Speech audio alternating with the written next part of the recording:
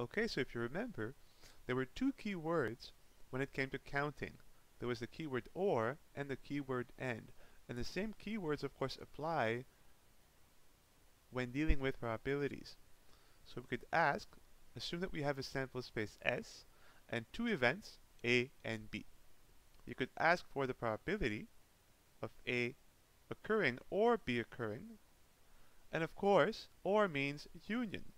So you would simply write P, A, union B, asking for the probability of A occurring or B occurring or both. The second keyword is and. So the probability of A occurring and simultaneously B occurring, and this is simply the intersection between A and B.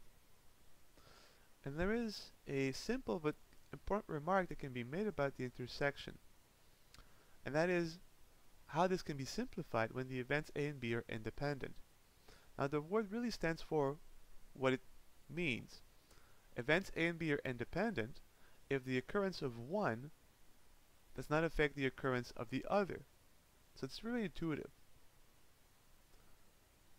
So here's the possible simplification of P of A intersects B if A and B are independent. So if the events A and B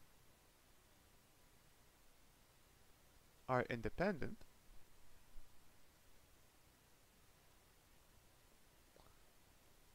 then the probability of A intersects B of A and B boils down to the probability of A times the probability of B. And that's it. So whenever you have two independent events and you ask for the probability of A and B, it's just probability of A times probability of B.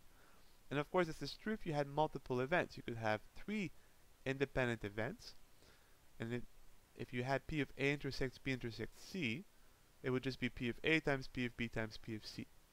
So when you have a sequence of independent events, you can simply multiply individual probabilities for each given event. So let's consider a simple example where we'll solve the problem first using straightforward counting problem technique using the, of course, equiprobability theorem, and then we'll view the problem no longer as a direct counting problem, but as a sequence of independent events. So consider our experiment.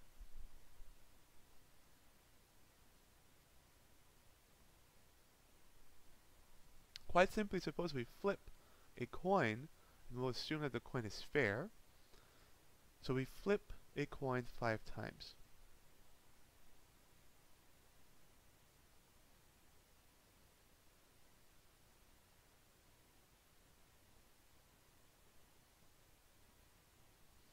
So the assumption here is that we keep track of the order of the results. So first flip, was it heads or tails? Second flip, was it heads or tails? And so forth until up to the 5th flip. So let's try and visualize what we have. We have the result of the first flip, then the second, then the third, then the fourth, then the 5th. And for each flip, there are two possible outcomes, either heads or tails. Every flip will result in heads or tails. So there are two options for the first flip, and two for the second, and two for the third, and two for the fourth, and two for the 5th. So if you ask, well, how many possible outcomes are there in our sample space? Total number, of course, S contains all possible outcomes. And our outcomes here are 5 tuples. Either heads, heads, tails, tails, heads, anything like this where every outcome is either heads or tails. Well, there are two options for the first flip, and of course when we say and, we multiply, and 2 for the second, and 2 for the third, and 2 for the fourth, and 2 for the 5th, which gives us 2 to the 5 total number of possible outcomes, which of course is 32. And you can see why I'm not going to write every possible outcome explicitly. There are 32 of them. That's too many. But that's the size of our sample space. There are in total 32 different outcomes for our experiment. And now let's ask a simple question. What is the probability of obtaining all heads? So every single flip is heads. So we'll call this event E. So this is the event obtaining heads 5 times. But because we're only flipping the coin 5 times, this means that every single flip results in heads. Well, if you think of it, this is quite a simple event. There are only one way of obtaining heads 5 times, as there are only 5 flips.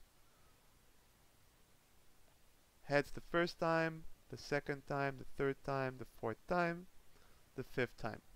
This is the only outcome that results in heads every flip. So, the size of our event of interest, being that we flip heads every time, contains a single outcome. So the size is 1. And now because we assume that the coin was fair, we can use the equiprobability theorem. The probability of event E, therefore of obtaining heads every flip for each of our 5 flips, is going to be 1 out of 32, using the equiprobability theorem. So very straightforward problem. Now let's look at it no longer as a counting problem in the sense of the equiprobability theorem, but let's think of it as a sequence of independent events, right? We have 5 consecutive flips, and each flip is independent from the other flips. No matter what happens the first flip will not affect the result of the second flip. Same for the second and third, and so forth. So what we have is a sequence of 5 independent events, and the events being, of course, the flips. So now this is our second solution.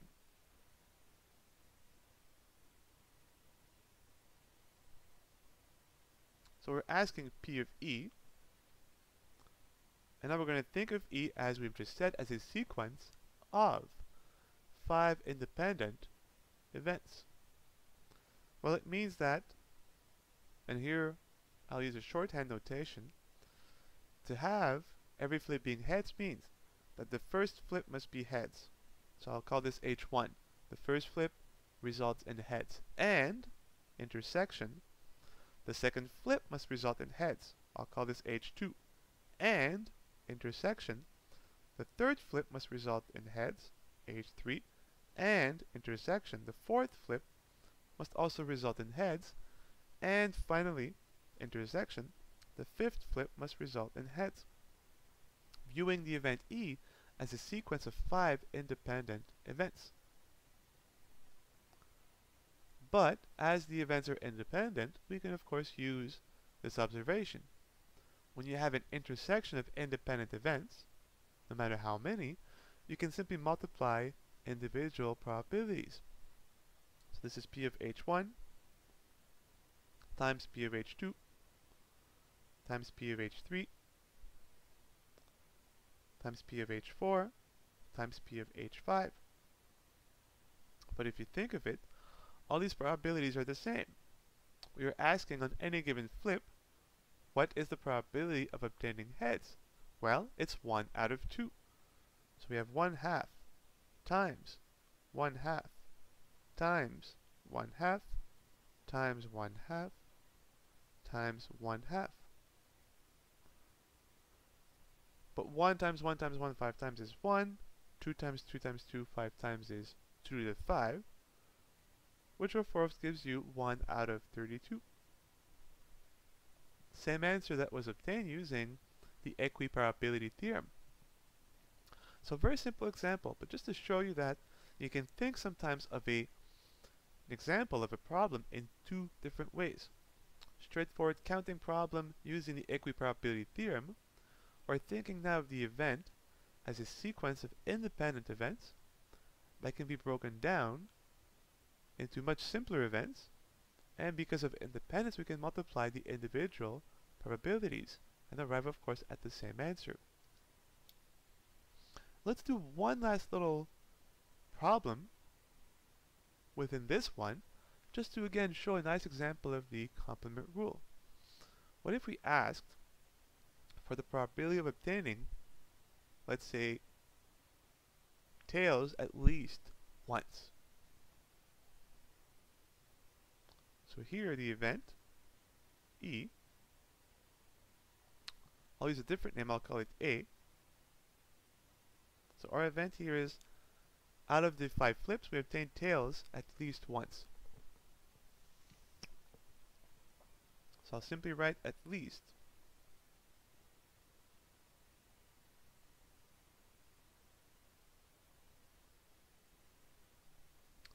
So we obtain at least 1 tails. Now if you think of it, you're flipping this coin 5 times. So think of the total number of different ways that you can obtain tails. You could obtain tails 0 times, or 1 time, or 2 times, or 3 times, or 4 times, or 5 times. So saying you will obtain tails at least 1 time means exactly 1, or exactly 2, or exactly 3, or exactly 4, or exactly 5. Well, that's a lot of work. You have to count each of these separately. So right away you think, well, look, what's left over is so simple that we can use naturally the complement rule. So P of A is what we want. After flipping the coin 5 times, the event of obtaining tails at least once, well, we use here the complement rule, so it's 1 minus P of A complement. But A complement is obtaining tails 0 times. But if you think of it, if you obtain tails 0 times, it means that every flip is heads. Aha! So A complement, never obtaining tails, is always obtaining heads, which is event E. So all we have is 1 minus P of E, and we know what P of E is. It's 1 out of 32. So all we're left with is 1 minus 1 out of 32. 1 is 32 out of 32, minus 1 gives you 31 out of 32, and that's it. So a very nice little problem that would have been very painful directly, but very slick solution using the complement rule. So always keep in mind, when the event seems rather overly complicated, usually the complement will give you a much slicker solution, and that's it.